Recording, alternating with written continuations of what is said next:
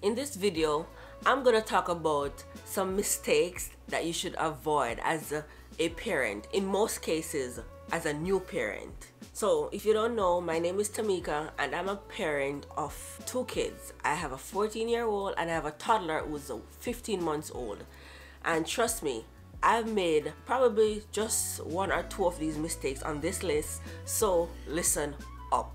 Okay, because I want you to avoid these mistakes. And that's the mistake number one: not brushing your baby's teeth, cleaning their mouth from early on, to avoid the battle of brushing their teeth when they actually have teeth. I started cleaning TJ's mouth, Elijah's mouth, TJ, Elijah, you hear me flop between the two, he's the same person.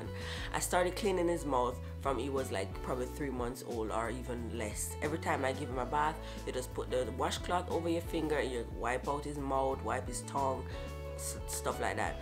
And then when he got his first 2 little teeth, I would use the little brush and brush them. So he's been used to having toothbrush in his mouth. And now he has about 10 teeth, what I do each time I'm gonna brush my teeth, he's always there with me. Come on, if you have a toddler, you know that everywhere you go, they're there. So he's always in the bathroom with me. So whenever I'm brushing my teeth, I'll just give him his toothbrush right away. And then I brush my teeth first, and then I put the toothpaste on his and brush his teeth right after. So therefore, I never forget. See people saying that they forget to brush their toddler's teeth, and I don't know how they forget, but if you brush your teeth every day, then use that time to brush their teeth too. So it's like a bathroom time for both of you, so you don't forget. Next on the list is playing with food, throwing food. Listen, that's the mistake. You know why it's a mistake? Because sometimes we do stuff innocently. This is a mistake I make. Shamoy makes it a lot too. My daughter, my 14-year-old, she makes this mistake a lot. We innocently do stuff with TJ in the thought, oh, we're playing, but then 10 minutes later or a day later we see him doing the same thing.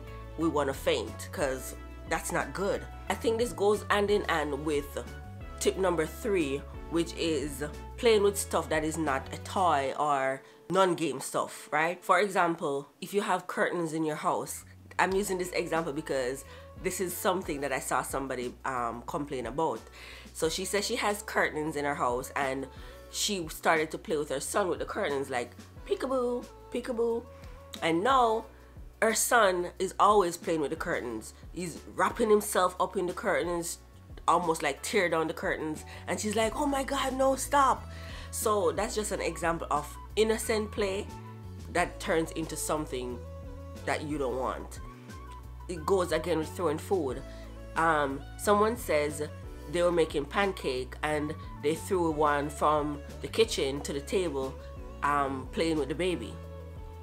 Now the baby starts throwing food and it's a whole mess. So it's just like innocently you're doing stuff, but then it turns into something else, and for them it's a game, so it's gonna be repetitive. Dinner time, you're gonna notice that half of the food is on the floor or across the room.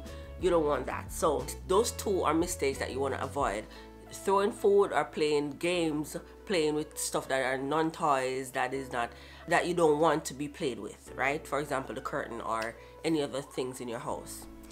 The next mistake that you want to avoid, this one is so funny, is leaving your toddler in diapers only. So a lot of people have the tendency, especially in the summer days, they like strip the baby down and just leave them in diaper. They're running around, oh, they're looking so cute in their little diaper, only diaper. But when they learn how to open that diaper, they ain't gonna be cute no more. Because number one, they like to hear the sound of the Velcro ripping, so they're pulling it and you hear a they're gonna do that. Not only that, babies love to be naked. So if you leave them in just their diaper and they put down a nice load of number 2 poop, then they start to open that diaper, honey, you're gonna have poop everywhere. Okay, so don't make that mistake. Always put, even if you're gonna like strip them down, put a little brief or a little underpants. They have sizes for them that you can put over the diaper just to keep it in place so that they don't take it off and throw it away. The next mistake that a lot of people make, especially this one is for new moms. I'm not even joking. This one is for new moms. So you found out that you're pregnant and you start baby shopping, buying all the cute stuff, but then you don't realize, oh, I need to baby proof.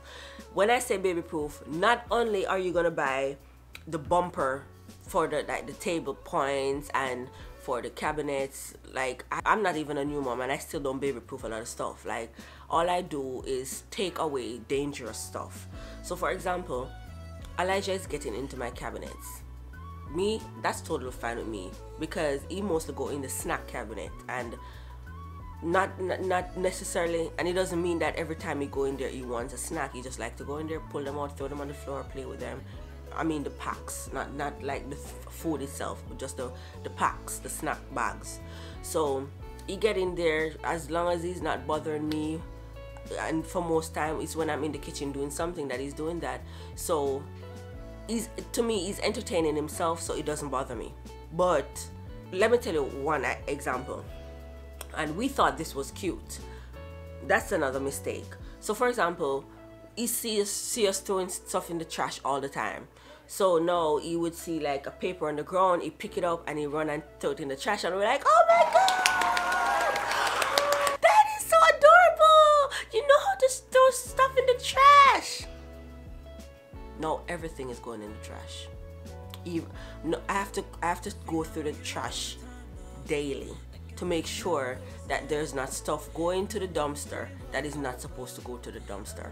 You know what I mean? So yes, the thought of him knowing that, okay, stuff goes in the trash that are supposed to go in the trash because he picked up a paper, like a used paper towel, like we used to dry our hand and we leave it, because sometimes in my house we use it to dry our hand. We don't just throw it away, we like put it down so we can use it again to wipe the counter or something. So I guess he probably saw it on the ground and he know that, okay, that's trash, so yeah, run with it, put it in the trash. Yes, that's cute. Yes, that's very, very sensible of you. But no, he's putting everything else in the trash. His toys are in the trash.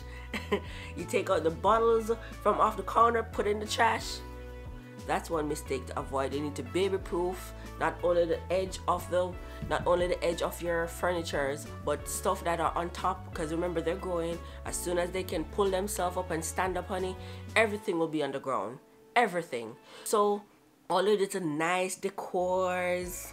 Yeah, you're probably gonna want to move that out of the way, and they're probably gonna cease shopping for stuff like that until when you say don't touch it or leave it. No, they understand. Other than that, just leave the tables empty, leave them clear. You don't need all of that. Not with a baby. That's baby proofing. The next mistake that mamas make out here, and probably some dads too, because you have dads that are full-time dads just by themselves. So the mistake that parents make is having their kids or their toddlers snacking,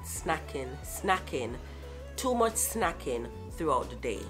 I made a video previously on how, and I'll link it in the cards or in the description box, but that was me creating a schedule for my baby. I already have a schedule that I follow, but it's always better to put things on paper, right?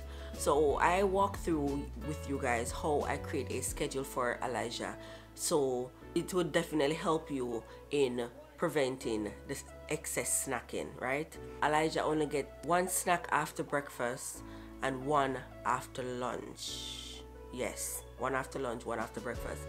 After that, and because of that, he is an excellent eater.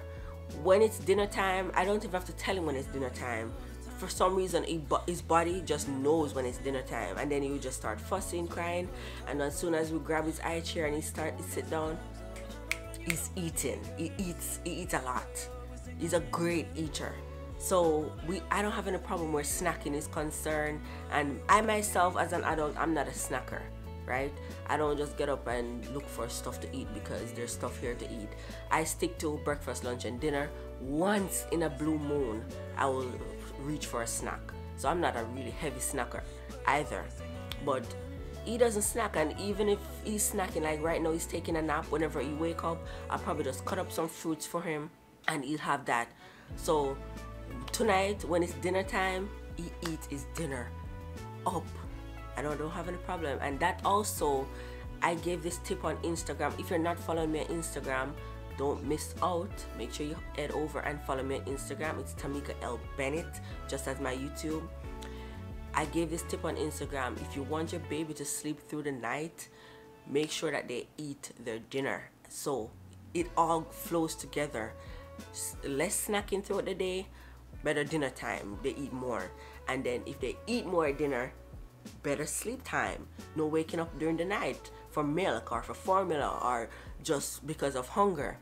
They sleep straight through until morning. I just sleep from 7:30 or 8 o'clock, or between, somewhere between, straight until 7:30 to 8 o'clock, somewhere between, in the morning. No wake up. That's it guys for this video. If this video was helpful, make sure you hit that subscribe button, hit the bell so that you're notified every time I upload a new video, and don't forget to like this video. Hit that thumbs up on this video so that YouTube knew that you loved it. Thank you guys so much for watching, and I'll see you in my next video. Bye guys.